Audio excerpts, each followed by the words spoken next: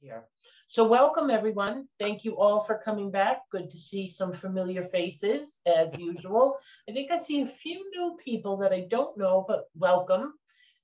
So tonight we have, as Seth said, the amazing Lynne Griffin. She is a Scituate resident and an author, among other things, which I will let her tell you about. Couple of things. We want to thank the Mass Cultural Council for a grant which helps us bring these programs to you via Zoom. Our next Zoom presentation will be on March 24th. We've got a woman, her name is Carol Crost. She actually purchased the Susan B. Anthony birthplace in Adams, Massachusetts. I forget which year it was, and she turned it into a historical museum. She's going to be joining us with a presentation called, I'm sorry, my cat is in the middle of the screen here, which is called Vintage Tweets. And it is, she has a collection of postcards from the suffragist movement. So she will be with us on the 24th. As always, these programs are free to the public. Anyone is welcome to join. We gladly do accept and appreciate any donations. They can be sent to the Society by mail or by PayPal, which you'll find on our Facebook page. And I think that's it. I think we'll get this started because I'm very excited to hear all about the dangers of an ordinary night. Lynne? Hello, everyone. Thank you so much for having me. I'm excited to talk to you tonight about a number of different inspirations for my latest novel, which is called The Dangers of an Ordinary Night. And I'll give you a little background. I'm going to share a little bit of my inspiration, and then I'll read a little bit from the story to give you that Scituate vibe. And then I would love if you asked questions, both about my research on the issues that I delve into in the story, or also anything related to my long and winding crazy career, which I'm going to tell you a little bit about, and also about writing, because some of you may be writers. So, you know, what I decided to do for a living when I was back deciding about going to college is I went to school to become a registered nurse. So I've been a registered nurse for a number of years. I went on to get advanced degrees in education and counseling, and for many years have been a family counselor with a private practice here in Scituate and occasionally offices on the South Shore, Norwell, Cohasset, and so on. So my background is in psychology and family counseling. But at a turning point in my life, I decided that I needed a creative endeavor. I needed a creative outlet. And I began writing fiction for myself. It was a creative process of storytelling that I engaged in really for my own enjoyment. And one thing led to another. And my first novel, Life Without Summer, was published in 2009. And since then, Dangers of an Ordinary Night is my fourth, and I have another novel coming out next year, and I'll tell you more about each of those later on. But there's something that I always knew that I would write about Scituate. I didn't know which story would have Scituate as a location, but I knew that I would need to write about it at some point, because for any of you who do live in Scituate or have visited Scituate, you know that it's just a magical landscape, and that seasonally it changes quite a bit, and it has its own atmosphere and vibe to it. And so as a writer, as someone who enjoys the creative pursuit, I knew it would land in a story someday. I didn't know which one, but I'm going to tell you my inspirations and how that collides for someone like me, for someone who is a fiction writer, and how stories really come together. They don't come fully formed.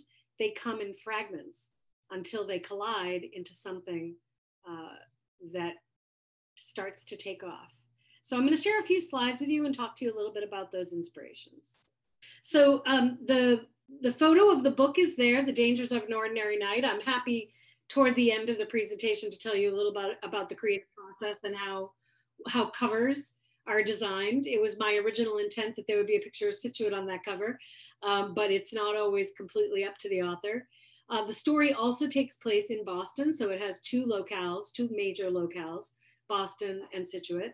And so the artist and the publicity team went with a picture of the Back Bay, which is where one of the locations is. The picture in the middle is Scituate Harbor, and I took that photo myself. I am more of a writer than a photographer, but I'm pretty proud of that one because it's so beautiful. And then the other picture that you see there is the Exeter Street, the former Exeter Street Theater in Boston, in the Back Bay on Newbury Street, the corner of Newbury and Exeter. It is now a school called the Kingsley School, but for many years it was the Exeter Street Theater, and before that it was a gathering place for the transcendentalists. So it has a very long and storied history.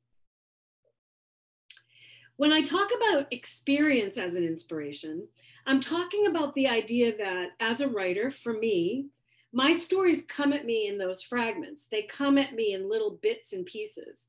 And just as I knew that Scituate would always factor into a story at some point, I also knew that the theater would. That first photograph is actually me in a play when I was in college, a little bit younger me, but I was an actress in high school, college, and beyond for a number of years, and it was really my passion. I felt that I would have a career in the theater, but that was not to be, because when I was trying to factor in my next steps, I was told that that wasn't a practical path and that I needed to do something more practical. So I abandoned that idea of going, but it was much to my dismay. It always felt like there was a part of me that was intended to go the route of an actress as a theater person. And so it's always stayed with me. So again, that experience as inspiration was coming forward a lot to me when I began thinking about what I would write next. So I had theater in my mind. You're also seeing a picture there of my private practice office, which is where I see parents and work with adults on helping vulnerable children to contend with learning challenges. So I've been a family counselor for a number of years, and I counsel families on how to handle some of the more contemporary issues of family life. So that inspiration is always part of my work. I listen to families on a day-to-day basis, and they're always telling me their stories, and I'm always influenced by what's on their mind. I'm always influenced by the struggles and the themes I hear about the kinds of things that are influencing families. The lower picture is a picture of me doing some public speaking. I also do a lot of work with schools, helping schools to support vulnerable children, and in particular schools dealing with the social and emotional learning and preventive mental health of our most vulnerable kids. And so I'm always, again, inspired by what I'm hearing from schools. And then finally, a number of years ago, I watched an HBO documentary called Heroin Cape Cod, USA.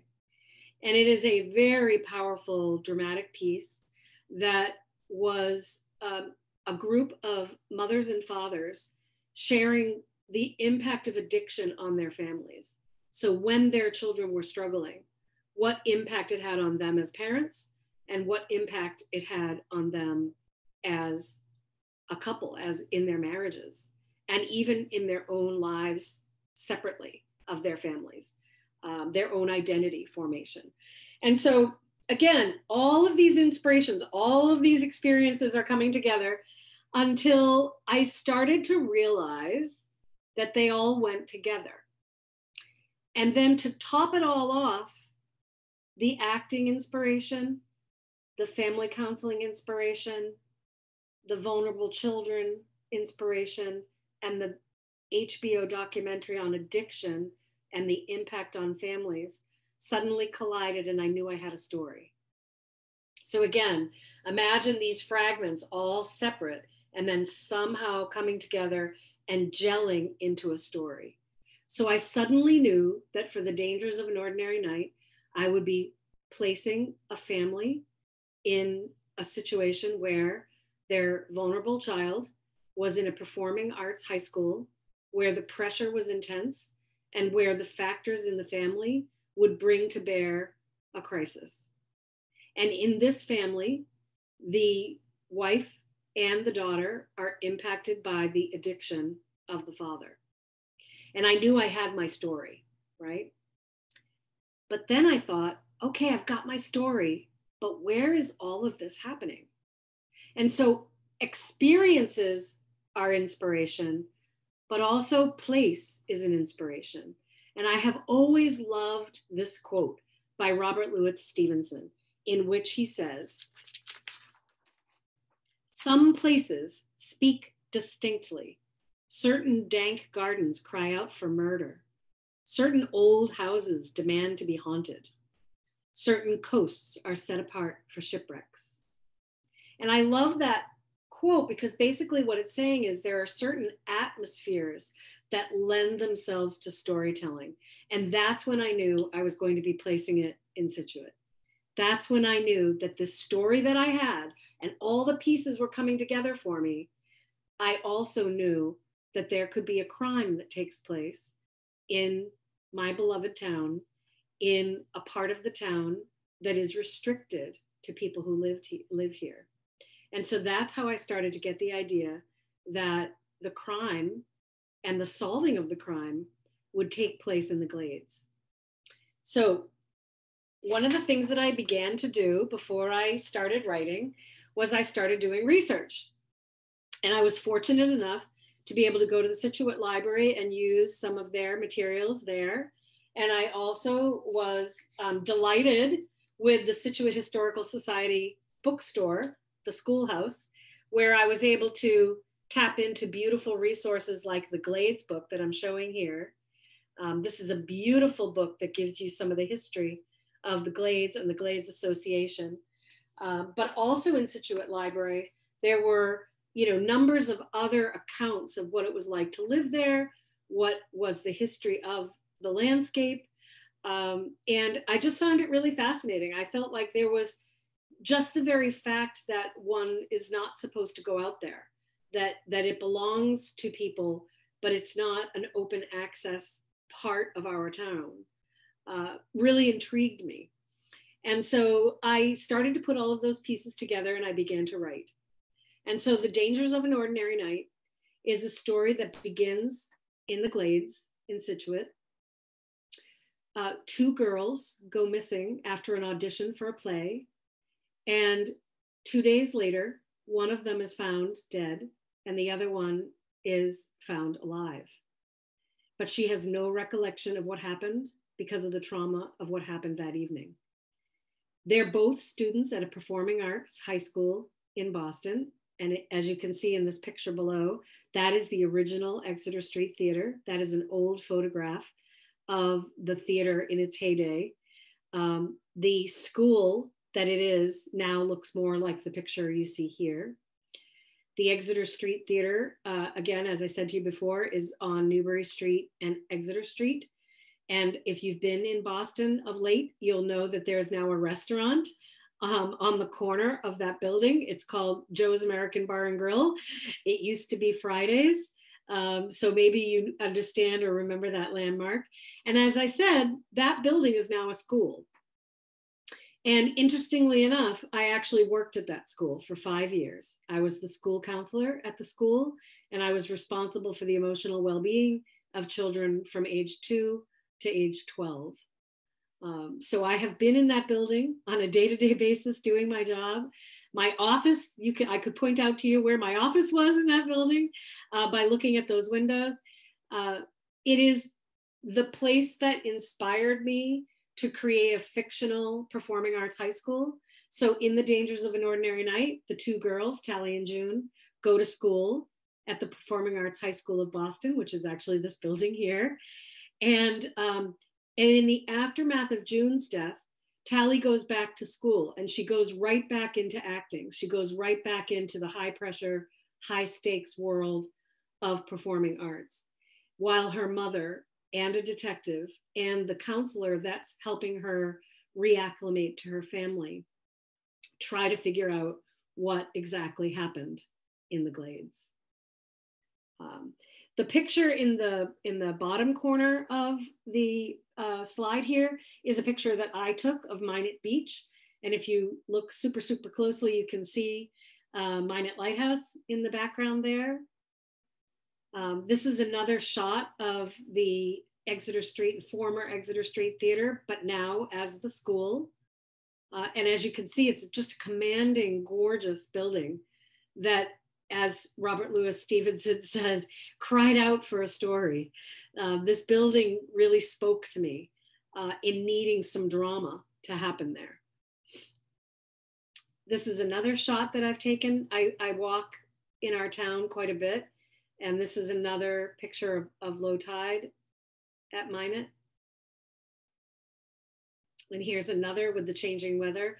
And again, as you can see, I spoke a moment ago about how seasonally you can tell that the sun is shining brightly here based on the fact that somebody's about to go in the water. This is springtime, summer. Whereas if you look here, we're looking at late fall. I have so many pictures of Scituate in different seasons because again, it gives off a different emotional energy, a different emotional vibe, depending upon the time of year in which it's captured. I also had a lot of fun looking at vintage photographs and vintage postcards. This is actually a vintage photograph of the Glades. So you can see it's another location, another landscape that's calling out for story. Here's a postcard of Well Rock in North Scituate on Minot, which is, you know, I've never seen it with stairs. I haven't lived here long enough to see it with stairs, but perhaps some of you have seen it in this kind of fashion. But again, these landscapes really needed story where I was concerned. Also, I found these pictures from my research, which is the observation tower, which was at one point an Army observation tower, at another point a Navy observation tower. So it belonged to the Army and the Navy at different times. And then there's one of these not completed buildings or potential observation towers. And in one account that I read, they were referred to as the cottages. And I believe there are a couple of them on the landscape. And these cottages and this observation tower factor into my story. So I did use real details to inform the plot. And then that's my final picture there. So I will stop sharing the screen so that we can, talk a little bit about the questions that you might have. But I thought I might read a little from the book to give you a taste of how I took those inspirations and factored them into my story. I'll just share a little bit, and then I'd love to hear from you. Questions, if any of you have history you want to share that touches on any of what I've talked about, I welcome you to share it, because even though the book is finished, my fascination with this place is not finished and probably never will be. So I'd like to read a little bit of The Dangers of an Ordinary Night to you. This is a scene where the daughter Tally and her mother Nell are talking about how difficult it is that Tally can't remember the details, that she can only remember certain fragments of information. She can't remember the whole evening about being out there and how difficult that is for her. And so they're having a conversation about that difficulty of not really knowing everything that happened. And remember, Nell is her mother, and she's trying to help her acclimate back into this life that she lives in the aftermath of losing her friend. And these are the people, Nell and Tally are the people that are contending with the father's addiction. And Tally is an actress. She is the performing arts sort of star, right? And so that'll factor in to this passage as well. So she says, Tally pauses for effect and she says, "Mom, I need to go back to the beach." "In Scituate?" "Absolutely not," her mother says. "I need to remember. I think if I can see the real place again, I'll dream about it less. You don't know how hard it is to not know." Nell knows exactly how hard it is not to know. Come on, Tally said. It's a sunny day. We can drive there and walk around just a little, that's all. What harm could it do? Despite her mother's objections and her insistence that they wait until the psychiatrist gives them the all clear, Tally is convincing. By noon, they're dressed and in the car, driving south on 93, heading for the seaside town her grandmother called the Irish Riviera. Nell hasn't traveled these roads for 10 years. The tiny cottage she inherited from her grandmother after she passed away was sold long ago to cover one of Zeke's more substantial gambling debts. But even before Nana Parker died, Nell had difficulty going back to visit. It was hard to go to a place she loved that she could no longer go. This time, the closer Nell gets, the tighter she grips the steering wheel. As she and Tally drive past one familiar landmark after another, it's harder for her to call up the nice memories. All she can think of is the night that some monster took her child. We could go to the Silent Chef for takeout if you want, Nell says.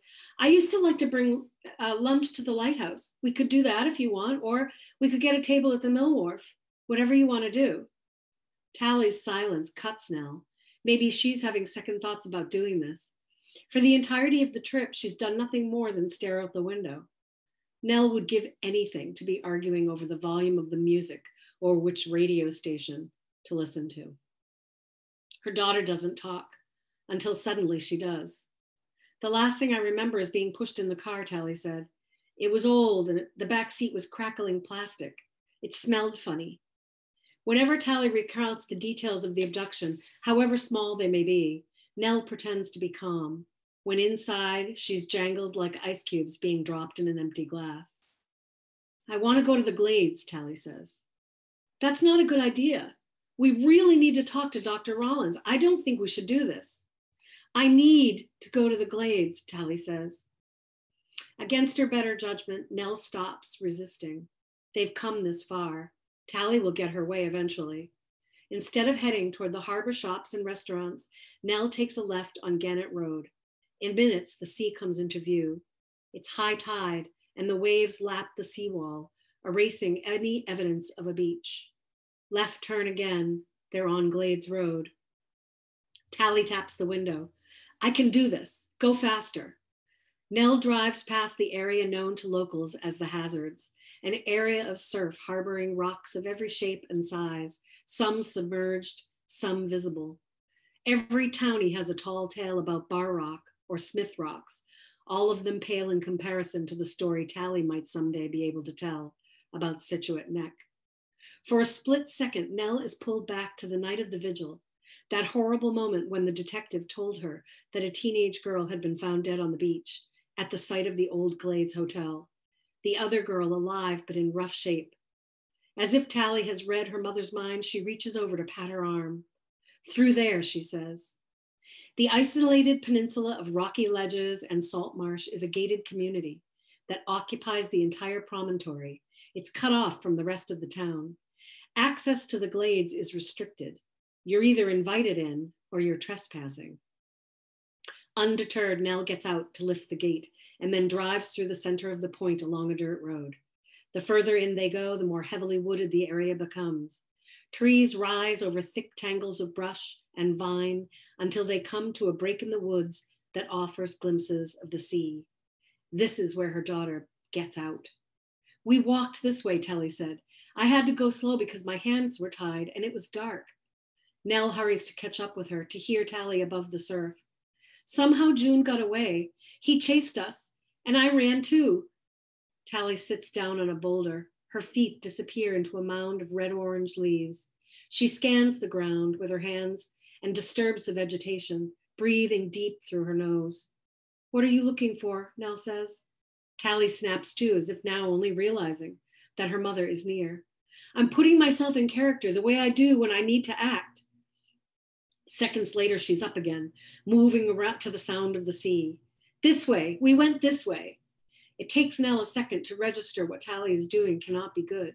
She shouldn't have waited. She should have waited till the doctor called back. Nell never should have let her agree to bring her down here. Dread moves her forward, but Tally is a dancer, fit and fast. She disappears behind Puppet's Rock, and when Nell finally catches up, rounding the boulder, she nearly crashes into her daughter. Tally's face is drained of color. Her eyes are glassy with tears and fixed on a bit of cloth. She doesn't conceal that she is shaken. The scrap of stark white fabric covered in multicolored polka dots clings to a branch. It's a piece of June's pretty raincoat.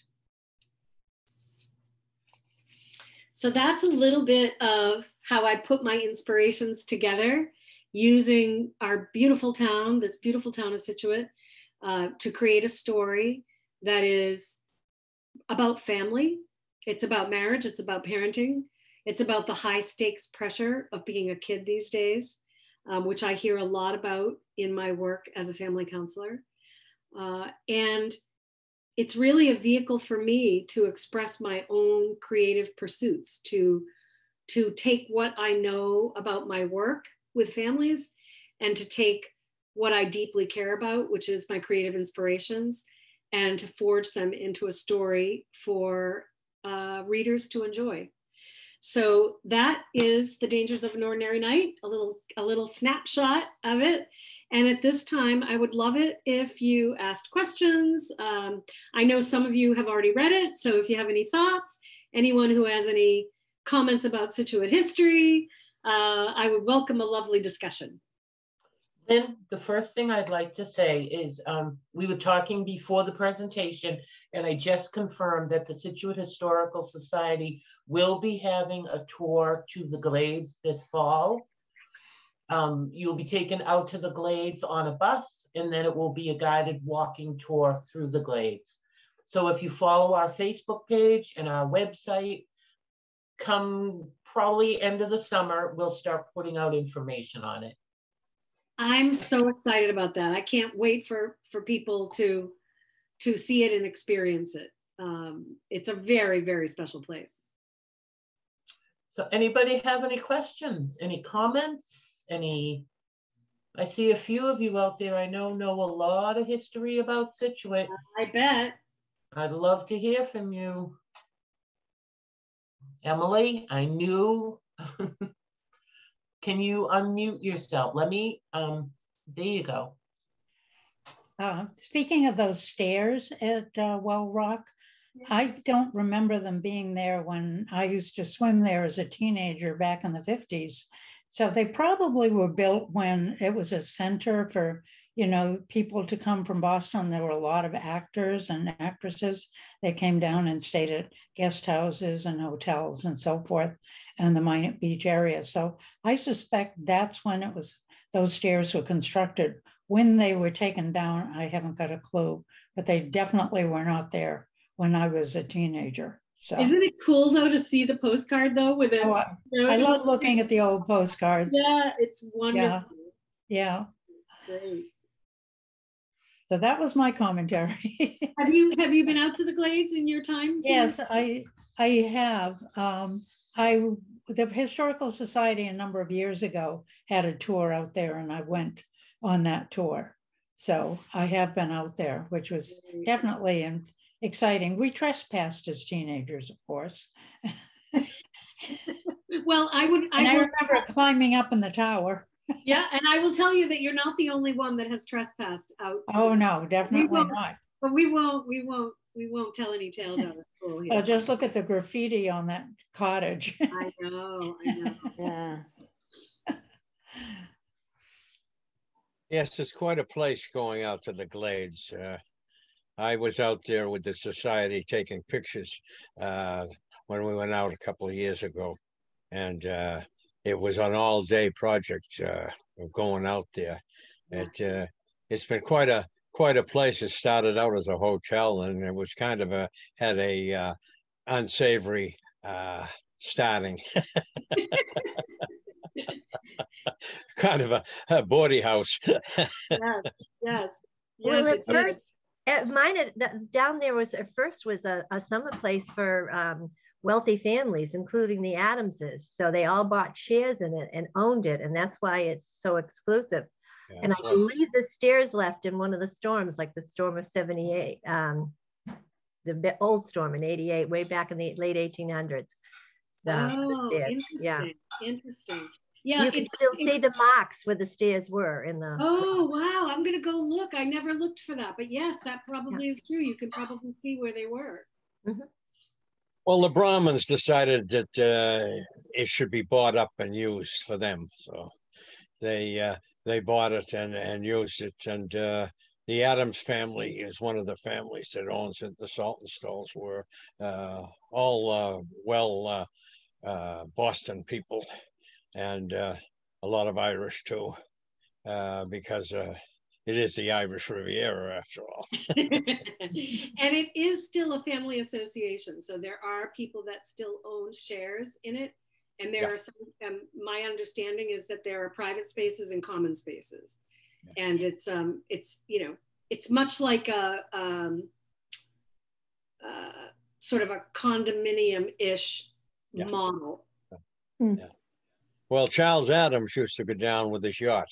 He was the president of Raytheon and a direct descendant of John Quincy Adams. In fact, he, in his older age, he looked like John Quincy Adams.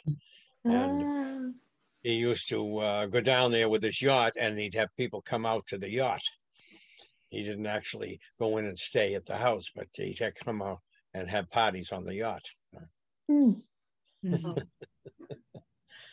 Lots of history.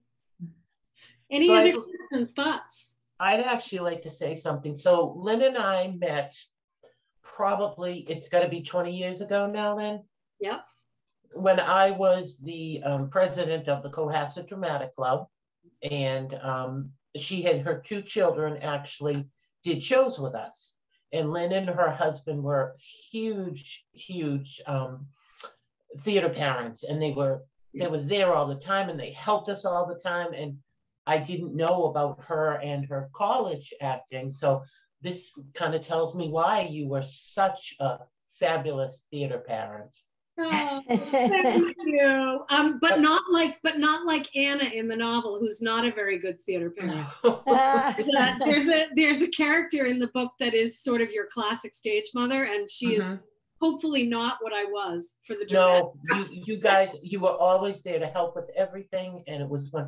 And I'm trying to remember, and I can't. Was it Alice in Wonderland that you first came into the club? Right. You know what? I can't remember what the first one was, but I remember that both of my children showed a fascination for music and for theater when they were really little, and I was like screaming on the inside because I really did not want my kids to be sports people. I wanted them to be theater people. Yep. But I didn't want to make them theater people. I wanted them to just want to be, and they were, thankfully. Yes. And it turns out that both of them ended up going into music. My daughter is a beautiful chorale singer in the Back Bay Chorale, and she is also a music teacher in Plymouth. Nice. Kindergarten through 5th grade. And my son is, he plays practically every instrument you can imagine. And he's a sound engineer. So he went into sound engineering, and he's also in a band. So it's just really cool for me that they found their artistic niche. Now, I told them, much like my mother told me, that they needed to find a way to make a living, right? But they didn't have to deny their art. They had to find a way to use their art to make a living. Whereas when I was a girl, I was told that I really needed to deny my art in favor of making a living. It was important to me to show my children that you could do both of those things. And I found my way back to my creative niche by writing. Writing fiction is absolutely everything to me. I love everything I do, but writing fiction and getting lost in stories is really it for me. I love it. Now, Lynn, can you tell us a little bit about your other books that you've got out and the upcoming book? Sure. So my first novel is called Life Without Summer, and it's actually set in a fictional Scituate. So I didn't at the time feel ready to tackle the real place because I had never written a novel before. So I took Scituate Cohasset vibe and set my story there. It's a story of a mother who loses her child in an accident, and she becomes compelled to find out what happened. And it's a bit of a mystery. And then my second novel, Sea Escape, is a mother-daughter story. And it's about a young woman who has great difficulty connecting with her mother. And so she searches her mother's belongings for her mother's scrapbooks and her mother's letters, and ultimately finds out that the story of her mother's life actually pulls them closer together. So that's a mother-daughter story.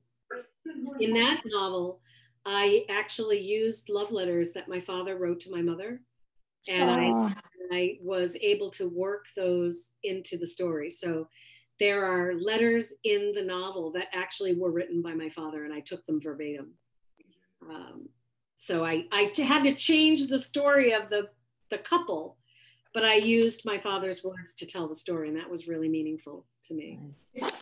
My third novel is called Girl Sent Away, and that's about a young woman who is a teenager who has a great deal of difficulty coping with a family tragedy, and she ends up her father ends up putting her in an adolescent behavioral wilderness camp.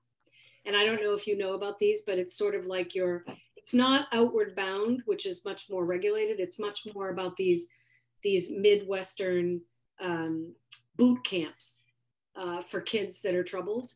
And her father puts her. Oh, I like that music. And, what are you watching? And so her father puts her there, and then comes to realize that it's really unhealthy for her. So Girl Sent Away is about adolescent mental health, and it's a father-daughter story. And then Dangers of an Ordinary Night is what we just talked about tonight. Yeah. And then my novel that's coming out in November of this year is called, we've got one person who want to mute, maybe? Yeah. Who is singing? If you could mute yourself, please. Thank you. So Dark Rivers to Cross is the new novel that's coming out in November. And Dark Rivers to Cross is set in the deep woods of northern Maine. It's set along the Penobscot River. And the reason why I chose that landscape is because for the last 20 some odd years, we spend our summer vacation for a couple of weeks in Maine each year. And I love that landscape, and that landscape speaks to me. This story is actually about adoption and identity. And if parents ever have the right to conceal an adoption story from their children, if they know what their children's adoption story is and they choose not to tell it. So it's also a bit of a mystery. It's a bit of a fast-paced kind of river ride, and the landscape figures in really prominently. And that was a really fun one to write for that reason as well. I did a lot of research for that by reading Henry Thoreau's Maine Woods. I did a lot of research by looking up photographers who had captured Katahdin and the beginning of the Appalachian Trail, and what that landscape, how harsh it can be, but also how beautiful. So that novel, again, it's really my sensibility as a novelist, but again, different inspirations. In the case of adoption, it's not a good thing to keep it from the children. They should know, and they should later know who their parents were, because in the medical field, it can cause all kinds of problems because of heredity. Right, right. And in this particular story, the mother grapples with telling them what the story is because it's so dramatic. And so you can see her desire not to hurt them further, but the absence of information is also hurtful. So, so it's, again, I like to wrestle with these issues that don't have straightforward answers. Like in Dangers of an Ordinary Night, there's a young man who keeps a secret because he actually feels like it's better for his family if he keeps the secret and it hurts only him than if he reveals it and it hurts more people. And so I like struggling with these things, because as a family counselor, I know there's no one right answer. You know, these relationships are complex and multifaceted, and you know, I believe people do the best they can with the information that they have. So I love exploring this in fiction so that people have an opportunity to wonder, you know, what they might do given the circumstance. Another question, you mentioned the pressures on young people today, and most of us probably have children, grandchildren. And what is the best thing that families can do now to be supportive of the young people?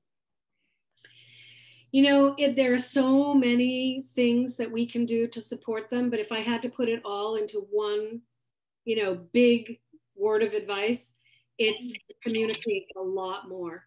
Part of the reason why kids are struggling so much is because the distance between the people that could provide safe shelter, emotional support are more and more distant. You know, as kids spend so much more time on social media, they're being influenced by other people, not being influenced by their own family members. Life is so fast and so busy and so rapid. You know, the one thing I heard about the pandemic, believe it or not, from my clients is that many parents said to me that they had a secret to tell, which is that they liked being stuck at home with their kids because they actually got to spend time with them. That they didn't have to drive them all over town, that they didn't have to take them to soccer and this and that and the other. They actually got to spend time together. And so I think it's time, it's communication, and then it's honesty.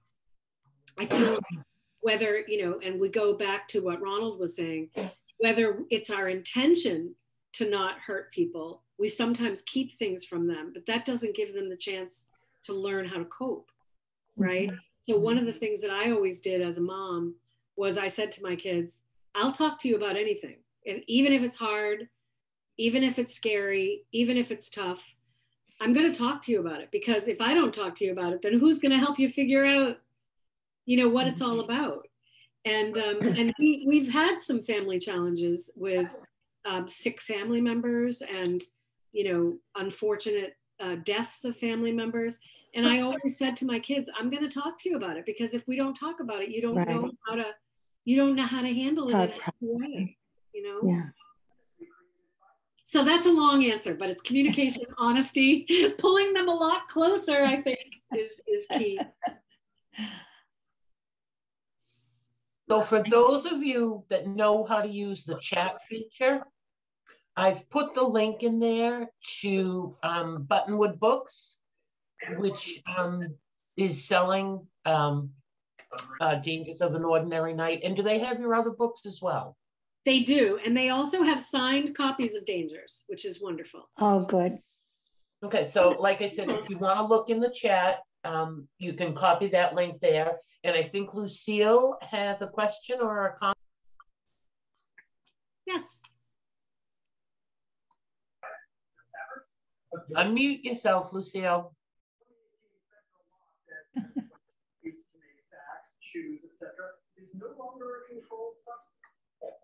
Okay. First of all, thank you. You're a fascinating woman. I love everything that I'm hearing about you. Amazing. If anyone has not read the book, I did. What I want to say is I was totally floored at the end. You know, when you're usually reading a book, you know, I'm a reader. I love to read. And sometimes you have an idea, you know, this is it or that. I was so thoroughly stunned at the end. I had no idea what you were up to. So anyway, it was very interesting. And again, I just, because I'm from New York and I'm here many years now, I love Scituate. And another thing I thought about what you had mentioned about your career, my husband was an artist, a very good artist, but his mother insisted that he get a career that's, a very sound career, something that's going to give him a living, you know? So, poor guy, he ended up being a clothing designer by trade. And believe it or not, when we moved here in Scituate, he just fell in love with it. And all his paintings were from here, New England. But then his old job came through in New York. Well, you know, he commuted 11 years every week, went to New York, and then on the weekend came home and he painted. But that's how much he loves Scituate. So I certainly appreciate your love for Scituate, and I love the films that you showed. And but anyway, he still continued, you know, for his heart, with his heart's desire with the painting. But that was a sacrifice. Believe me, that was a sacrifice. Yeah. So Yes, thank you. I can't wait to read your past books and the one that's coming up. And I want to be first on that bus when we're going to the Glades. Yeah, me too. Very curious. Yes, I want to go with all of you. It would be so much fun. It would be really fun. Thank you so much for the kind words. I love what I do. I know. I really feel very fortunate to be able to have the career that I have had and continue to enjoy, while at the same time have my work published, because the publishing landscape is very, very challenging these days. And I have, you know, I'm just thrilled that I still get to put these books that mean a lot to me out into the world. So I'm glad you enjoyed it. That means a lot. Very much so, very much. Very much. Thank you. Thank you, Jean, for putting this together, by the way. It's been a great night. You're very welcome. Anybody else? Okay, so just a few things, you know, keep following our Facebook page. Check out our beautiful brand new website, ScituateHistoricalSociety.org. You'll see all the upcoming presentations we're having, whether online or in person. And then, like I said, as we get into the summer, probably towards the end of summer, there'll be information on the tour. And it'd be great to see you all, and bring your books with you, and maybe Lynne will sign them for you. Good. Can't wait to buy it. Anybody else? Okay, I guess we're all set then. Well, Lynne, thank you so much. It was so great reconnecting with you. And it was. Thank you. Thank you. It was great having you here, and we can't wait for the new book, and hopefully we'll see you on the tour. All right. Sounds wonderful. Thank you, Wonderful. everyone. Thank you so much. Thank you. Thanks, everyone. Good night. Thank you, Jane. Good night.